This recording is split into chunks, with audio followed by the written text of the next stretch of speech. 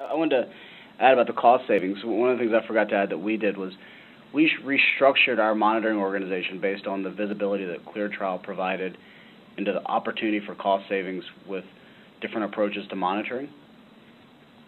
And so not only take advantage of those savings and travel practices that ClearTrial kind of showed us when we started modeling things differently, but it ended up being a complete restructuring of our organization of about 50 monitors across the U.S.